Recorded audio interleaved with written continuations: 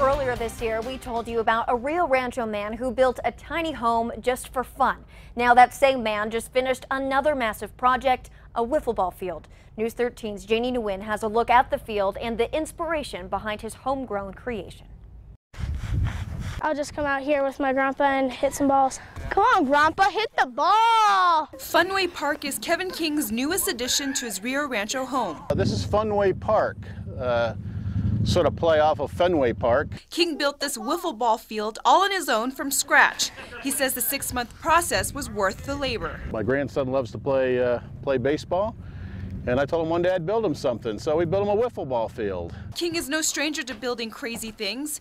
Back in March, he put his 140-square-foot tiny home up for sale. That was a project that took him a year and $40,000 to finish.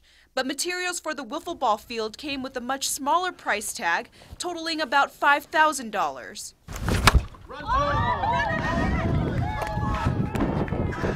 Today, King says his idea for the wiffle ball field was to have it look as realistic as possible. Corrugated roofing steel that I use for the walls, and just clearing out the field and doing all the fun things, putting flagpoles up and dugouts and all the little interesting things that you try to make it look like a real baseball field. King claims he's the only one in New Mexico with a wiffle ball field. Whether or not that is true, King says he built it to see his grandson do what he loves to do. Troy likes to hit all the home runs out here. He's pretty good at hitting the balls.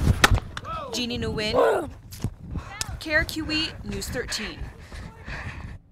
King says it's not open to the public, just for his family and friends. Although King says his projects are his passion, he's ready to take a break for now. And he